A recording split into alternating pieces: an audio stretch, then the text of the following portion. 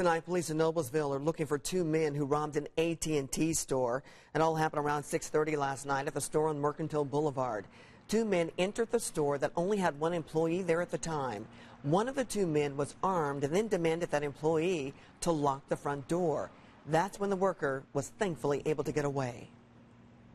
They had instructed the employee to go lock the door. The employee reported to us that he went towards the door to lock the front door, had an opportunity to leave the store and did so. Police are now investigating store surveillance video, even from surrounding retailers. If you have any information about this case, please call Noblesville Police.